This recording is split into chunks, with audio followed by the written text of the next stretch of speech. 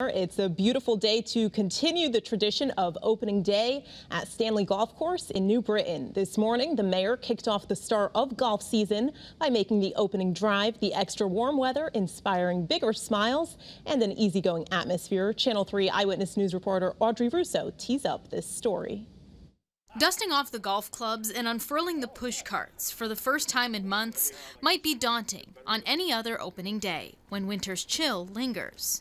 But on this sunny opening day of Stanley Golf Course this season, golfers were greeted with a little less March and a little more May. Opening day, good weather, 70 degrees. It's going to be beautiful. Playing with some good friends, it'll be a great time. New Britain Mayor Aaron Stewart took the first ceremonial drive. There it is! Yeah. This is what golf is all about, right? If at first you don't succeed, try and try again. On the second swing, the ball went sky high,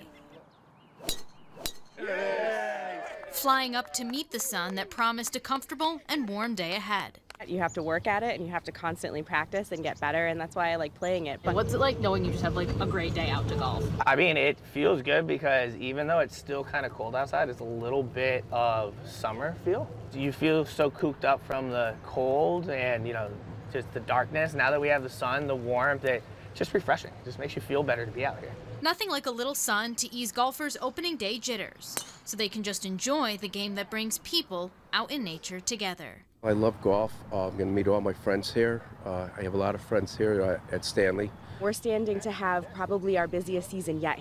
In New Britain, Audrey Russo, Channel 3 Eyewitness News.